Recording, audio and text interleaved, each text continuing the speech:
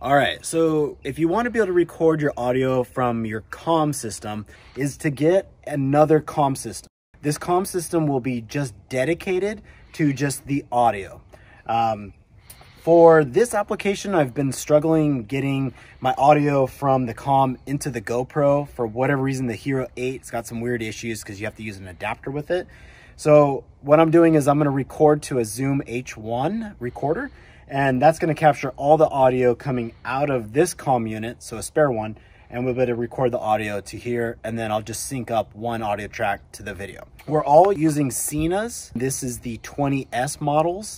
We're going to sync up our comms, and basically I'll be able to hear the audio from there. Once I've got my audio to my liking, I can now take this audio and I'm gonna plug it into the headphone out, so it's gonna send the audio to the GoPro. This adapter with GoPro is actually quite frustrating. There's times where like my audio works and then it doesn't work, and I think it's the GoPro's fault. The other benefit to this is if you got a large enough SD card in there, you can record for hours. So that means even when you cut your GoPros, this will still be recording the group chat, and you might get some dialogue or a soundbite that you really like, and then you can lay it into your videos. All right, we're gonna sync up our comms and get this all dialed in.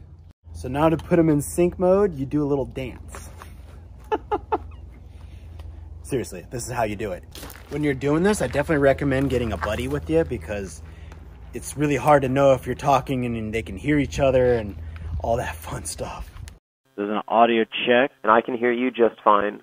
Nice, and I can hear you. And looks like levels are pretty good on the Zoom H1 recorder. So this is a good way to get clean audio from the comms. So I was doing some research about the whole GoPro audio thing if you're using an external power source to power your GoPro. And one thing that I found was that when you're using an external power source, so I'm using my bike, for example, to power it, but other people are using USB power banks. When you power on your GoPro, there's kind of like a series of steps that you need to do in order to get your external mic to work. And one of them was you power on the GoPro, then you plug in the mic, then you go to your input output settings, and then you can select the external mic. And you have to do that pretty much every single time.